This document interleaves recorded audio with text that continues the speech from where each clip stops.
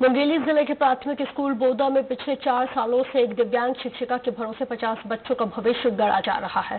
देश के भविष्य कहे जाने वाले स्कूली बच्चों की बुनियादी शिक्षा की नींव ही कमजोर रखी जा रही है और 5वीं कक्षा तक के बच्चे एक शिक्षिका के भरोसे हैं। जिले में शिक्षा व्यवस्था के बुरे हाल से स्कूल के बच्चों से लेकर शिक्षक सभी परेशान है और ऐसा नहीं है कि इसकी जानकारी विभाग के उच्च अधिकारियों को नहीं है।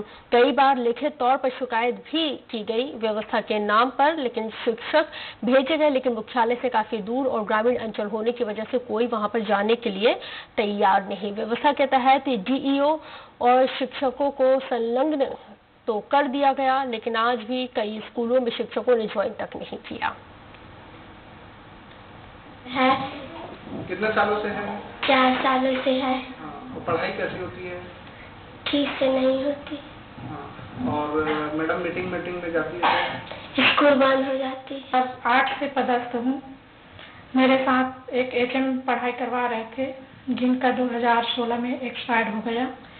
तब से यहाँ पीएस बोदा एकल शिक्षक ही चल रहा है और 5 क्लास संभालना बड़ी दिक्कत का काम है। छोटे छोटे बच्चे हैं। प्राथमिक शाला बोदा एकल शिक्षक स्कूल रहा।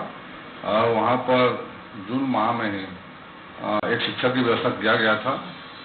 अभी तक प्रतिवेदन प्राप्त है बीओ से, जिसे आप बता रहे हैं कि एक शिक्षक ही है, तो जंगल लिया जाएगा बीओ से, तो एक शिक्षक ज्वाइन क्यों नहीं किया। मैं तो वर्तमान में आया हूँ तो यही जान पाऊंगा।